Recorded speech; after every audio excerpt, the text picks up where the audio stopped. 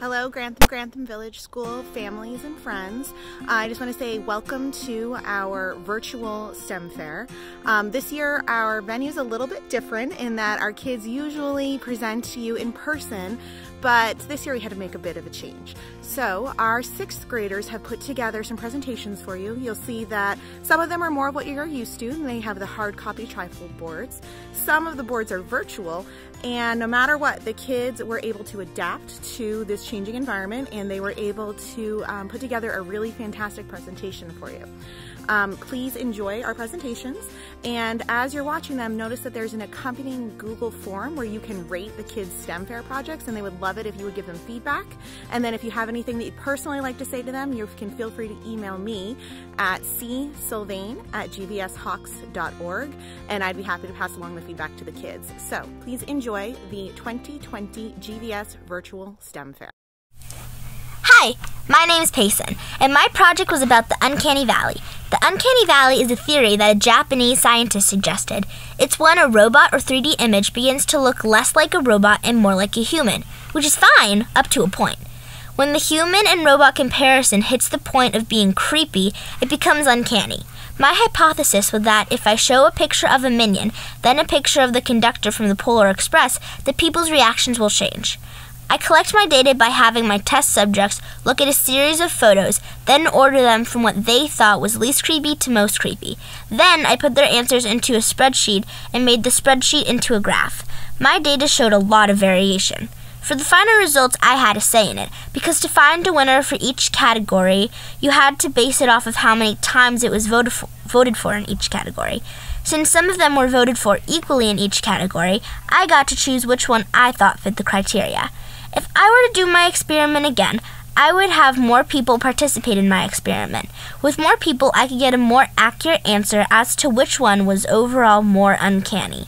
I hope now you know that even though our world is becoming more computerized and technology-based, you know that human faces are better than computers. Hi, my name is Mariana Utel, and I decided to find out how much weight my model chairlift could hold. I conducted an experiment to find out how much weight it would take to make my chairlift break. I built a model chairlift by using a cup as the base and tape to hold the cup down to the floor. I attached a popsicle stick to the top of the cup with tape and then secured a string to the popsicle stick using a small binder clip.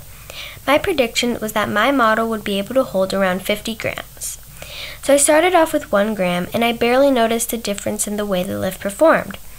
Next I moved on to 2 grams. Nothing seemed to happen again, so I bumped it up to 5 grams. At this point, I was feeling confident that my lift would be able to hold 50 grams because the only thing I noticed was that the string sagged down a little bit. Next, I placed 10 grams on the chairlift, and the string sagged down quite a bit, and the chair itself began to tilt forward. Finally, I placed 20 grams on the chairlift, and without much warning, the chair fell to the ground. My lift could only hold 20 grams, not 50. So if I had to build a new and improved model, I think I would use stronger tape and find a way to stabilize the chair better. Now I know what engineers have to go through to build real-life chairlifts, and it takes a lot of trial and error. My name is Caroline Weber. My STEM project was, Are Fingerprints Inherited? This was all about studying fingerprints from related and unrelated people to see if they were similar. My hypothesis was that the related people would have similar fingerprints to that of their parents, and that the unrelated people might have similar fingerprints, but the little details would be different. The way that I took fingerprints is having people rub their right and left index fingers in pencil lead, and then putting tape on both fingers, pulling it off, sticking it on the paper, and labeling it with their initials. I then looked at the different fingerprints and compared them to each other to see if they were similar or inherited. If I did this again, I would not take samples from unrelated people, because in the end, they don't really prove anything. What I learned from my project is that fingerprints are inherited, but they are all unique. My name is Eden, and for my project, I wanted to find out which power sources work best to make a solar car go the fastest. I thought that the solar car would go fastest with batteries, and second fastest with sunlight, which is proven to be correct. To do my experiment, I first measured out 10 feet on a smooth and flat surface. I then ran the car back and forth with one power source 10 times and repeated that for all of the different power sources. For my data, I collected the time in seconds it took for the car to go 10 feet. I then divided the seconds it took into 10 feet to get the speed in feet per second. My results showed that my hypothesis was correct and that batteries went the fastest and sunlight the second fastest. If I redid my experiment, I would give the car a small push every time I did a trial, even if it didn't need a push to get moving, because I had to push the car a little to get the wheels spinning for one of the power sources, and to make it more fair, I should have done that for all of the sources. Hi, my name is Taylor, and for my STEM Fair project, I decided to build a filter column. A filter column is a type of filter. Each element of the filter is stacked on top of each other to form a filter structure. In my hypothesis, I predicted that any of the liquids I used would come out cleaner than the original: Gatorade, root beer, and dirty water. I used 3 liquids: Gatorade, root beer, and dirty water. Before conducting my experiment, I constructed my filter by putting each of the following: gravel, sand, activated charcoal, and filter paper into a small compartment, then stacked them on top of each other. Next, I put the base on the bottom of the column and put a cup underneath to catch the liquid coming out of the filter. I then gathered my materials and prepared the different elements of the filter: gravel, sand, and activated charcoal, and a piece of filter paper. Next, I poured each liquid down the filter 3 times and recorded the clarity of the liquid and graphed it. I found that the filter I used did a good job of excluding syrups and colors, though there was still a tint to the Gatorade and root beer. The takeaway of this experiment is that filters can help all over the world and can be extremely helpful to countries without clean water. Hi, my name is Ollie. My topic is called Rescuing Robots. Now, what does that mean? Well, if a fire robot or a remotely controlled fire truck is remote controlled from a fire station, then no humans get hurt when putting out the fire. That is what my test is about. I thought that if you piloted a car from the driver's seat, or looking at a remote-controlled car in my experiment, you would get there quicker and with fewer crashes than driving it remotely or looking at a video feed. So, first I set my car on the starting line, then I started my timer and drove around the course that I had set. I counted the crashes I had when driving the course. When I looked at the data from my test subjects and compared them to mine, I saw that it was faster to drive looking at the car than drive it remotely. If I were to do this experiment again, I'd get many more test subjects. What I want you to take away: does it matter that it is slower to drive a car or truck remotely when it saves lives? That is up to you to decide. My name is Abby Alk, and for my project, I wanted to find the right ratio of sugar and corn syrup. My question was, what's the right ratio of sugar and corn syrup in marshmallows? My hypothesis was if I increase the heat, the marshmallows will become more stickier than the ones with less heat. My independent variable is changing the heat, 240 on the candy thermometer, because I think I will have trouble with finding the right melting point. My dependent variable is that it will become more sticky and more marshmallow-like, because I want it to be as most like a real marshmallow, like it's the same texture and same gooiness. What I had to do first was create the gelatin, so I got my unflavored gelatin and cold water and mixed them together and set them aside. Next, I put the sugar and corn syrup on the stove and waited until it got to 240 Fahrenheit. Next, I mixed the gelatin and sugar and corn syrup together with the mixture until it got nice and fluffy. Lastly, I put it in a tin container. I did that 3 times, changing the ratio of sugar and corn syrup. For my data, I collected what each of the people I tested chose, which recipe was the best tasting and which one was the best textured. For my results, 4 out of 4 thought the recipe 2 was the best tasting. 3 out of 4 thought recipe 2 was the best textured. One of the people I tested liked the 3rd recipe more than the 2nd and 1st. If I ever did this experiment again, I would test more people on what they thought, because I got more of the same opinions and I wanted different ones. What I want them to take away is that most of the people I tested liked the 2nd recipe. It had 2/3 cup of sugar and 1/4 cup of corn syrup. Hi, my name is Peyton. My STEM Fair project is about magnetic trains. The question I'm trying to answer is, will the weight of the magnetic train affect how long it takes the train to get to a certain destination? My hypothesis is that a heavier train will go slower because it presses against the surface tension more than a lighter train. To test my hypothesis, I first made a magnetic train ramp. To make the ramp, I used a wooden board and placed 2 strips of magnetic tape down on the board. I used 2 plastic guards to keep the train from falling off the track. I also put wooden blocks on the end to make sure the train didn't fall off the track. To make the train, I cut a small piece of wood into a rectangular shape, then attached small strips of magnetic tape to the bottom.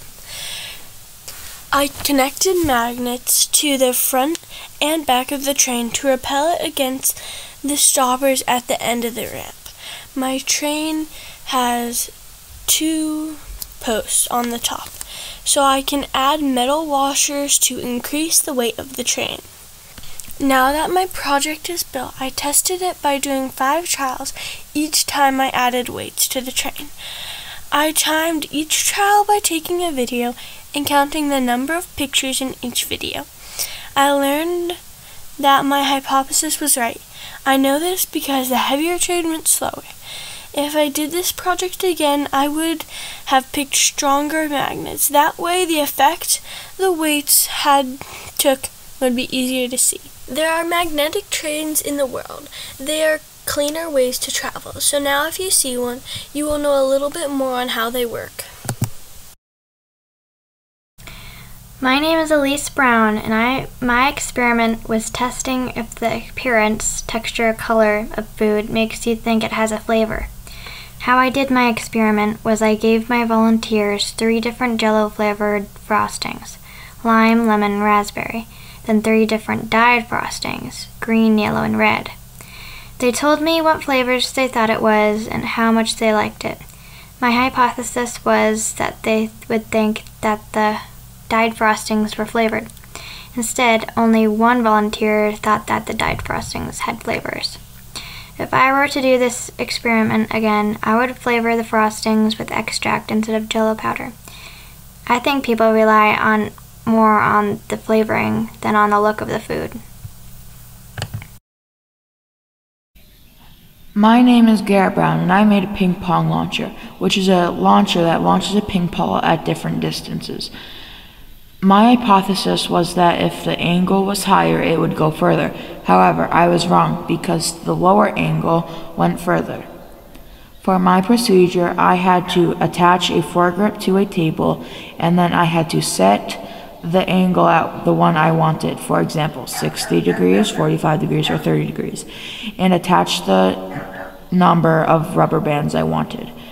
The data I collected was surprising, since the higher the angle, the less far it went, and the lower angle went farther.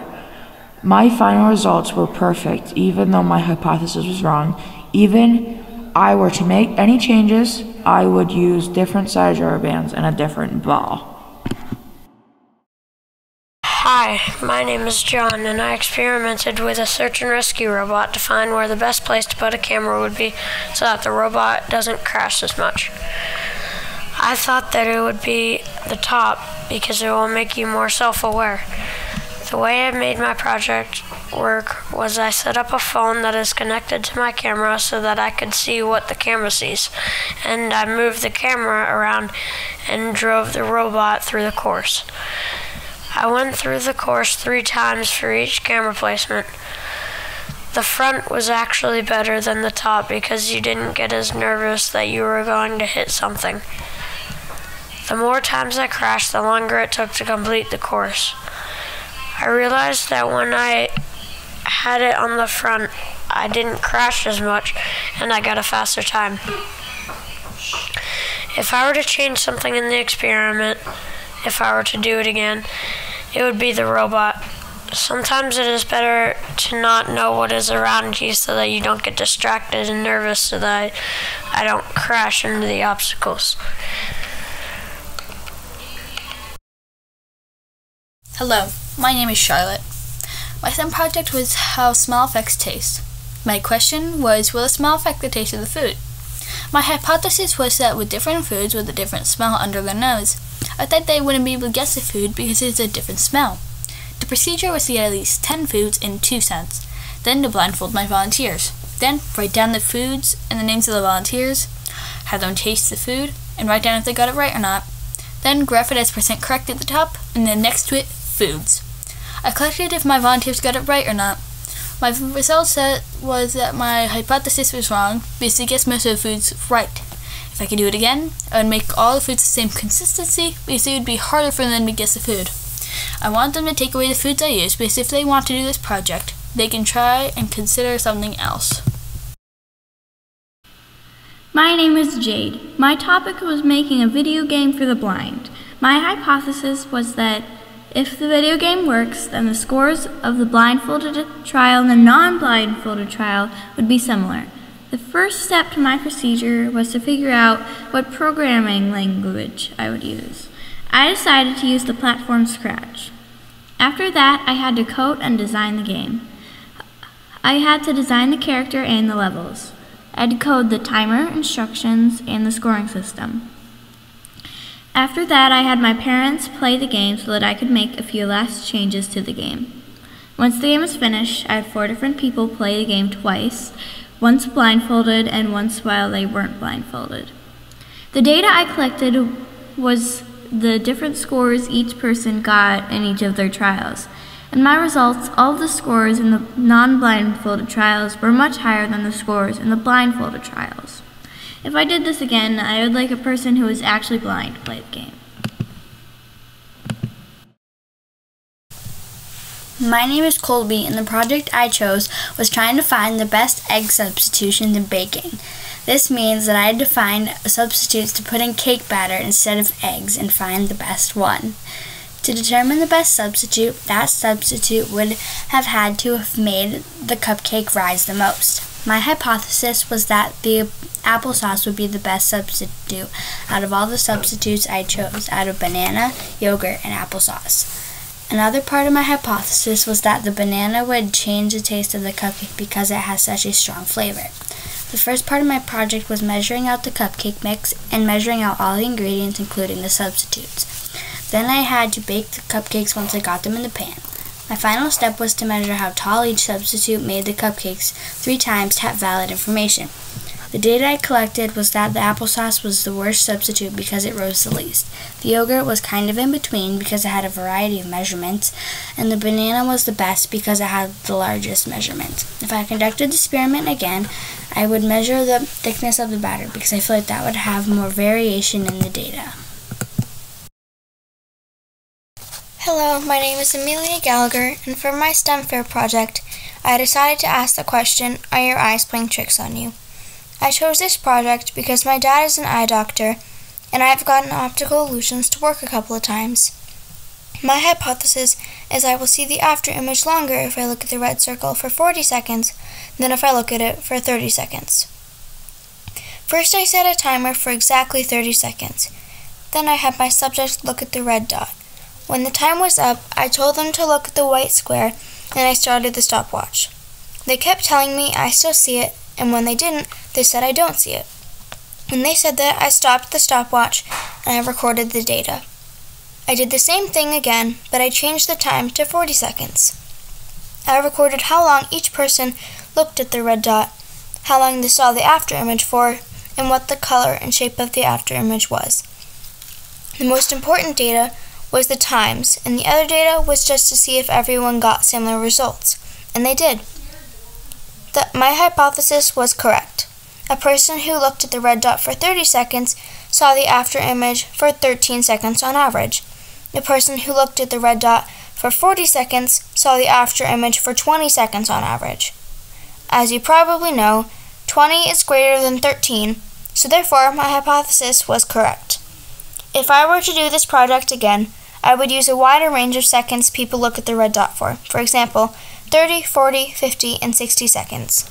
Some people hate it when their eyes play tricks on them, but to some people it is helpful, such as surgeons. They use blue-green scrubs to minimize the after image of blood. Thank you for coming to see my project, and have a good day. My name is Nathan Gallagher. For my STEM experiment, I found out how to make the best cookie by comparing cookies with eggs and without eggs, plus flax and water. My question was, if I added more eggs to the batch with eggs, will it turn out to be fluffier? I hypothesized that the batch without egg would turn out to be dry because without eggs it would ruin the whole batch.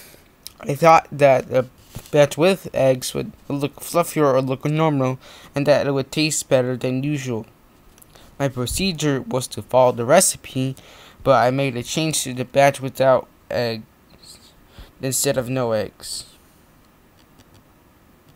I put in flax and water.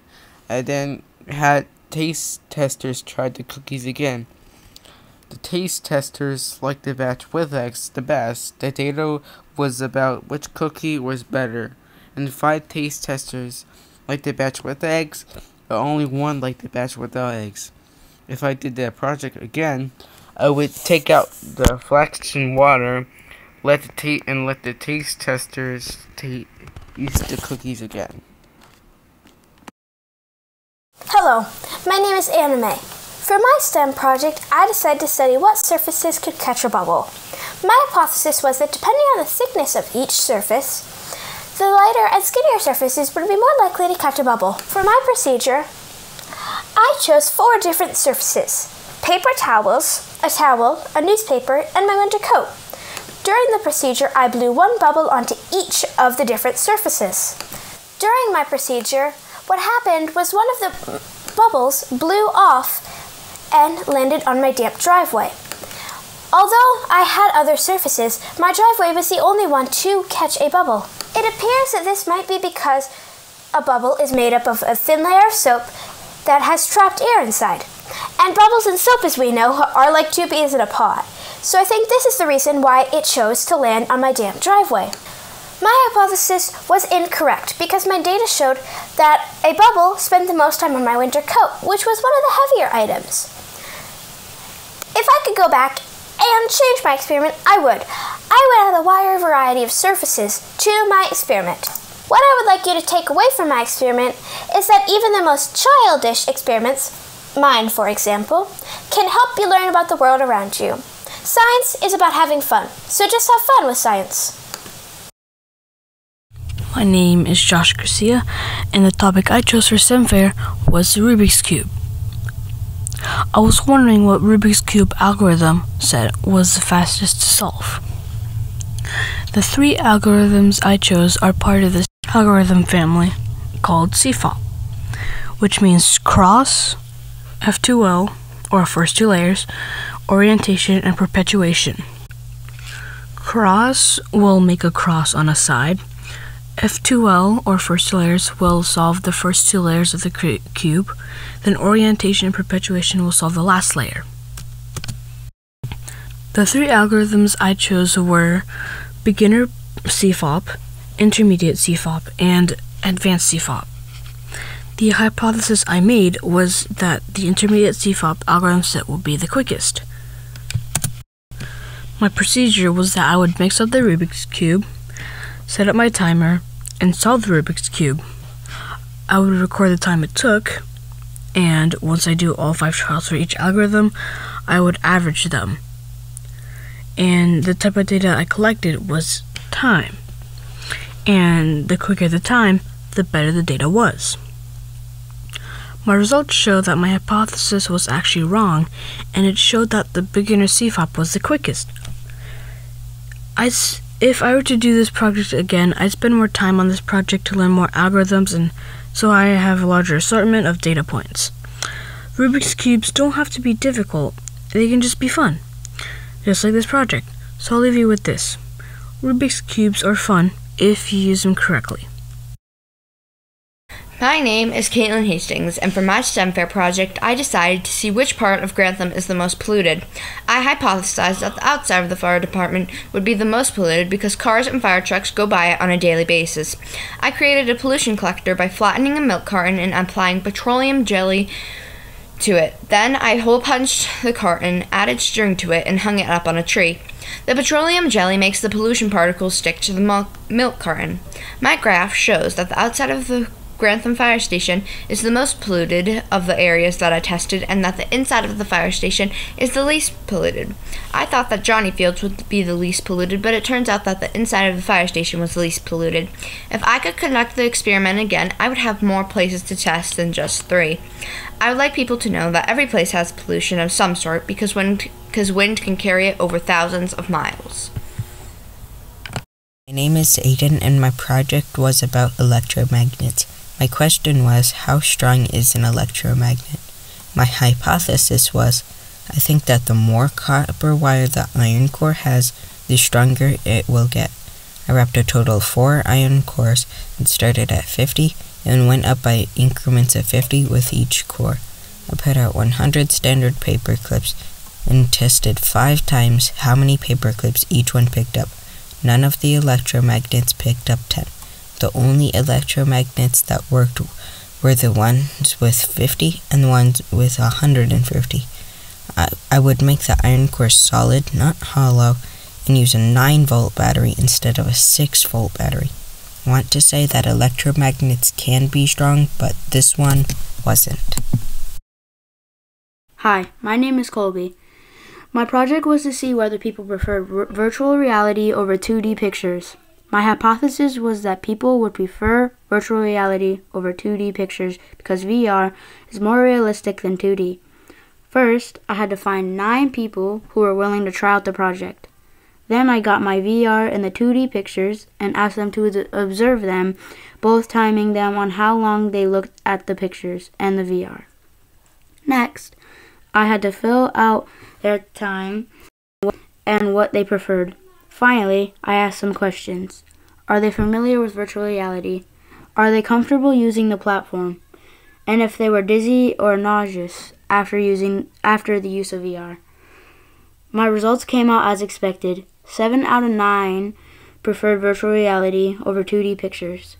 If I were to conduct this experiment again, I would definitely make my spreadsheet different because it was hard to put on my board, so then I had to do graphs instead, which took way longer. What I want people to learn from this is that VR can be a lot more realistic than 2D pictures many people are used to. Hello, my name is Gavin, and the project I was building and testing is a vibro robot. A vibro robot is a small robot that has 2 batteries that make it move, a coin cell battery and a mini vibration motor. What I was wondering is what floor the vibro robot moves best on. My hypothesis was that the bumpier the floor was, the slower the vibro robot would go. What I did first was to measure out 5 feet and how long it took to finish. Then I wrote that down. I collected the data on how long it took and a certain floor type, and I did 4 trials on each floor. My results were that polished wood was the best because how smooth it is. I would change some of the floor types so I could collect more data. My name is Dylan Moore, and my topic was, what materials make the best conductors? My hypothesis was, if I change the conductor materials, then it will change if the light bulb is on or off. I thought the most successful materials would be copper and metal. For my procedure, I hooked up the copper slab Then if the light bulb turned on, the copper would be a conductor. If the light bulb did not turn on, it would be an insulator. I used the alligator clip to connect the batteries to the materials, and I used an alligator clip to connect the materials to the light bulb. In my experiment, I used copper, steel, plastic, and rubber as trial conductors. My data was that the steel and copper can conduct electricity and the rubber and plastic cannot. If I would to do this experiment again, I would add more materials on so the experiment would be more interesting. What I want you to learn in this project is that not all materials can conduct electricity, because not all materials let electricity flow through them. Thank you. My name is Kaylin Rappaport, and for my STEM project, I studied the science of spherification. Spherification is where you take different liquids and use chemical reactions to make soft, squishy spheres. Juice balls are also known as boba, which is put in bubble tea. I wanted to know how much calcium citrate it would take to make the perfect juice ball and what type of liquid would be the best to use. My hypothesis was that some liquids would work while others would fall apart when the juice ball was attempted. My data shows that I was correct. When I used Coca-Cola and tomato juice, the balls formed, but when I tried the grape juice, no matter how much calcium citrate I used, the juice balls would not form. In the end, Coca-Cola and 1 gram of calcium citrate made the best juice ball. If I were to do this experiment again, I would change out the grape juice for orange juice, which is a little more acidic. My name is Trevor, and for my project, I chose to try and see how a basketball would bounce and fly through the air if it were not full of air. My hypothesis was that it would not be able to bounce until it was around 3/4 full of air. My question was, would the basketball even be able to bounce? My plan was to get a basketball and fill it up 1/4 full of air. Dribble it and shoot it, record how it went, and keep trying this with 2/4 air and 3/4 air. All the data was recorded and was hard work, and it took time, but in the end it was all taken. If I were to do this again, I would definitely have somebody dribble and shoot besides me so I could have more data. This project showed me how a round ball reacts with different amounts of air. After careful research and lots of thought and consideration, I determined that my interests lay in the subject of aerodynamics. My question was, does the angle of attack affect how high the airfoil goes? Before we start, let's learn some vocabulary. The AOA stands for the angle of attack. It is the angle between the chord line and the wind direction. The chord line goes from one side of the wing to the other side. The sides are called the leading and the trailing edge. So I would adjust the AOA by making the airfoil more tilted and then letting out air using a vacuum to make it go up. The vacuum will represent the wind direction. There are 2 different airfoils. They are the asymmetric and the symmetric airfoil. The asymmetric is the GAW1. That is the name of the airfoil, and it is also known as the LS10417. It is called the NASA Langley Whitcomb, and the symmetric is the NACA 0012. That is the name of the airfoil, and it stands for National Advisory Committee for Aeronautics. I thought that the GAW1 would fly for 5, 9, and 0 degrees. I also thought that the NACA 0012 would fly for 5 and 9 degrees. The steps I took to make it was to build the hot wire cutter, cut out the styrofoam airfoils using the hot wire cutter, and to make a base that the airfoil would rest on. To conduct the experiment, blow each airfoil and change the degree to 0, 5, 9, and 13 degrees. The results were that the GAW1 and the NACA 0012 both flew for 5, 9, and 13 degrees. Next time, if I were to conduct it again, I would have used a square fan because the wind is evenly distributed. The big idea is that the results showed that the higher the angle of attack, the higher the airfoil goes. Thank you for your attention.